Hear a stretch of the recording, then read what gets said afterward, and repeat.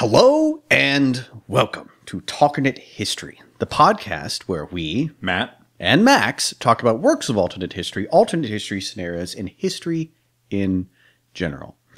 We thought maybe this episode we'd do a smaller episode than usual, kind of like a mini episode focused on just a single work or a body of work. And this episode we thought we'd talk about a little series by S.M. Stirling, the Draka series.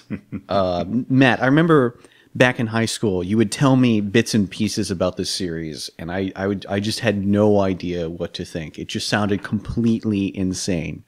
I couldn't picture how this could possibly be like a cohesive narrative, like with all this crazy background information.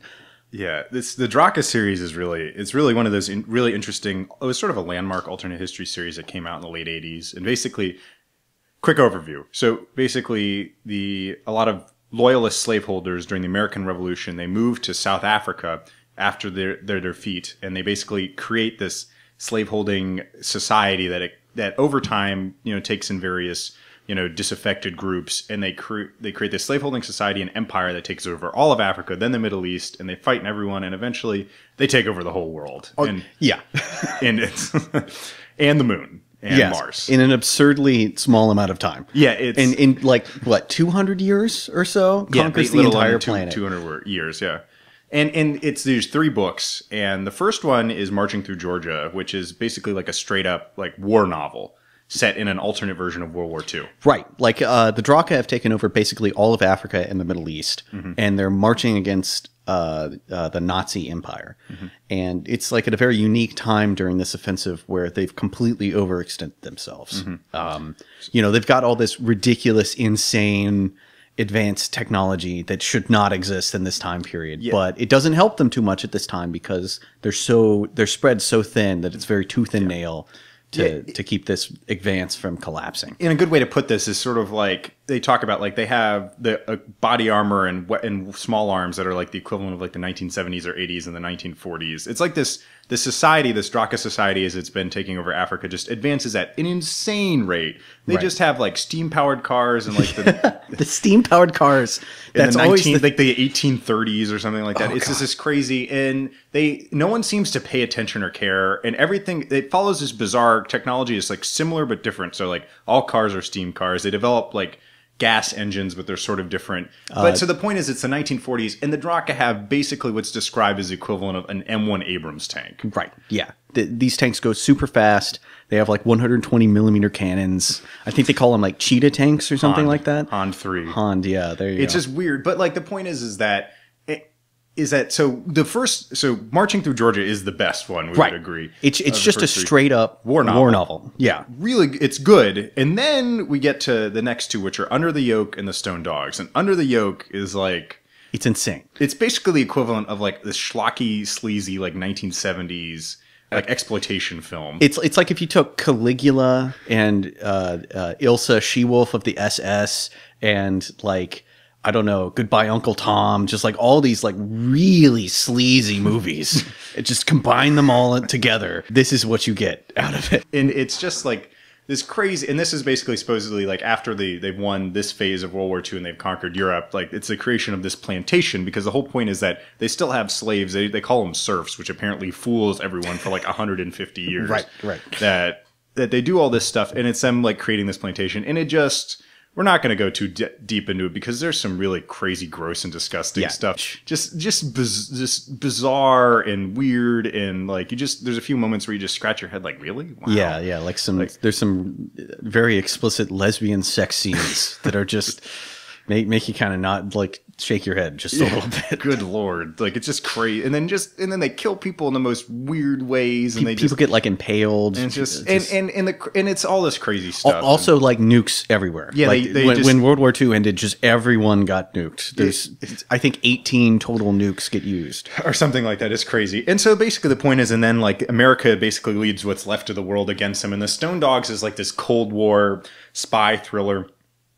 I mean, I can't think of an exact book that would be on point, but there's a lot of like race to create the super weapon to wipe each other out. And basically the Draka win, they take some heavy losses. And then the rest of, and for some reason people develop like space travel really quickly. So like the remainders, the surviving Americans get on board this ship that shoots out to like Alpha Centauri to go live on a planet out there, which, which is like the nearest star, but they've developed like faster, like almost as fast as light travel. I don't know. It's just crazy stuff. Yeah. And there's some spin-off. There's a spin-off book called Dracone, which is a future Draka person gets like dumped into a parallel universe where they just go ape because no one is ready because they've like genetically engineered themselves into being like these perfect soldiers. Right. It's a bit like a Beastmaster 2 through the portal of time kind of situation. Yeah. Fish out of water. And then there's Masters of the Universe. Yeah, and then there's Drakas, which is a collection of stories in the universe done by other authors. I haven't read it. Is it good? Yeah, Drakas is really good. I liked it because it sort of takes different approaches on the material, and it it has stories. A lot of them are set in like the 1800s as the Draka are like coming around to becoming this country, and then there's some that are set after their victory in the books.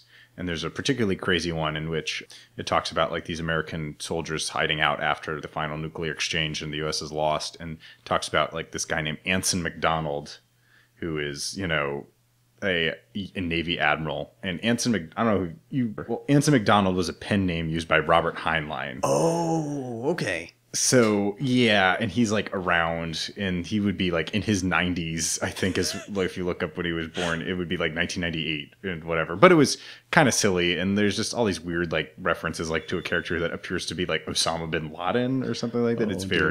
It was kind of strange, but there's one with George Custer. That was a good story in the 1800s. I think you mentioned there was one with Chinese Gordon in it. Yeah, Chinese Gordon. He wants to like help, like he fights the Mahdi in Sudan under like different circumstances or whatever like that. It was, I like Drak. It's a good series of stories, which I recommend. That may be a better way in some ways to get started off than the actual books. But yeah, the point is what we want to talk about is these books are crazy, but it's the background of the stories that, like, we don't want to say like they're interesting books, like they're intriguing, and we don't want to sound like we're going too heavy on S.M. Stirling because like he does incredible world building. Oh yes. Like I read the first two books and you directed me to read the appendices. Yeah, which are online, I think. Yeah, they're online. And honestly, I think the appendices might be like the thing to read. Like forego the narrative and just read the massive dump of info in there because there's so much. And he goes into everything, like a history of the whole world. So it talks about, because the world is different. Like America is massive. Yes. It's the entire North American continent, Hawaii, the Philippines, and like all the Caribbean islands. Mm-hmm. So in various things, and there's other trends that he talks about, and he talks about like their system of military, how the weapons, their system of currency. It's really, really, the appendices are really well done. He even talks about like architectural trends. It's like, Bauhaus never got off the ground, so there's like a neo-Roman style here, and it's interesting. So we want to give the praise where it's due. Oh yeah, yeah. But like just the idea of how like you could, I don't know, if you type in like Draka plausibility or like what's wrong with the Draka series on the internet, you will find just an endless list of people doing what we're doing, which is criticizing a lot. Specifically, like look up, I think, Domination of the Draka head scratchers, and there's a good like wiki article that's just a point by point. This is dumb. This is dumb. This is dumb. This is crazy. Yeah, this makes no sense. This is weird, but it's kind of interesting or whatever. Yeah. But the point is that the Draka books are are a great look at alternate history. Like they're probably not like my cup of tea exactly when it comes to alternate history, because I may be a little bit more conservative in how I like it, which is more close to reality. But like you got to give S.M. Stirling credit for really going on a limb and really building a fascinating world, even though it's like bonkers. And Matt, I'm gonna say that I think the bonkersness is a large part of the appeal, because I don't think this is setting out to be 100% accurate. In fact, S.M. Stirling himself has like said, I feel really honored because people don't try to debunk Star Wars. They don't try to debunk so many other works of literature. Like they go after me because I've created something interesting, something worth talking about. And I think that's absolutely true. And I think the bonkersness is also part of the appeal, because I think in a certain way this series is kind of like a horror series. Yeah. You read it and you read about what the Draka are doing, and it's like, it's horrible, but you want to keep reading because you want to know what happens next. Well, yeah, and he creates these interesting villains, this whole society, which is really fleshed out and is sort of like contradictory and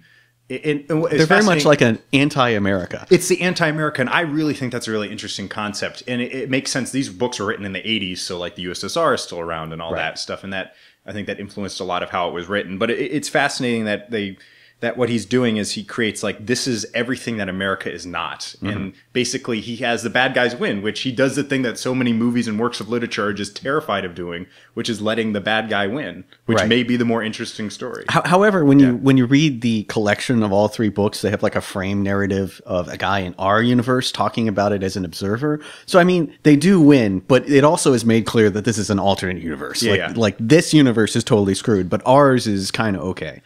Yeah, but that's in the Domination, which is, I don't know if you can buy the books individually now, except maybe off of Amazon, like old copies, like any new version. Like I read it in the form of the Domination, which is like all three books in under one cover. But all three books minus Drakon. Yeah, minus Drakon and minus Drakas, but it's minus the appendices, which is a real problem. Like I had to find those on my own. But the point is we want to say is that just talk about this and sort of don't want to sound too harsh, because there are some things really worth criticizing, because some of this stuff, like from a sense point, you just have to say this, like, I'm sorry, this just makes no sense. Why is it like this? It's like when you're watching a horror movie and like the slasher movie villain is chasing after someone, and no matter how fast they run and no matter how slow the killer is, the killer always ends up right behind them, stabbing them in the back. And that's very much like what this is. And that's what I think he kind of set out to do that. And I think he said that is that this is what I was trying to do. So don't take a world where everything went wrong. Yes, absolutely. It's a world where everything has been skewed in the favor of the villains. And while that make sense to us from like a story perspective, like it's a bold choice as an author, and I admire that he was willing to do that, and give him props for coming up with something interesting and not just going with the traditional, like the Germans won World War II or this, or the South won the Civil War. Like he created a whole society, which is, I think, awesome, like totally cool. Yeah, and I think it's also another good example of what we talked about before, which is that history is not perfect and not very good, and there's a lot terrible that's happened, but boy, oh boy, it could have been a lot worse. But apparently that involves steam cars. Yes, steam cars and dirigibles. Yes, the cornerstone. They love dirigibles in this. They talk a lot about dirigibles, and it's a bit silly, but that's okay. But the point is that it's entertaining. I mean, is it the greatest work of alternate history out there? No, but I tell you what, it will catch people's attention who are not like hardcore history people. And, obviously it's caught in a lot of people's interest, because if you look on the internet, you can see a million different people with their own skew on the Draka thing. Oh, what if it was more realistic? Or what if the Draka were in this other universe too and they were together? Like, if you're into fan fiction, there's a whole heck of a lot of it out there. Yeah, but it's a fascinating topic, and we just wanted to discuss it quickly because I remember reading it for the first time and I was just like, wow. Like, I can't this is nuts, and like this is crazy, but I can't put it down because this is just so fascinating. But I think that's probably about it for this episode, trying to do this mini episode thing. But hopefully, if you're interested, try it out. I'm just going to warn you straight up, have kind of a strong stomach. You should have kind of a strong stomach when you read this. Be ready for some crazy stuff. And just understand this may not be your cup of tea, because this is a very distinct style. But we'll leave that up to you to decide. And if you want to contact us, you can email us at talkernatehistory@gmail.com. Give us any suggestions, any feedback. We really appreciate it. And I think this is Max signing off. And this is Matt signing off. Have a good day, guys.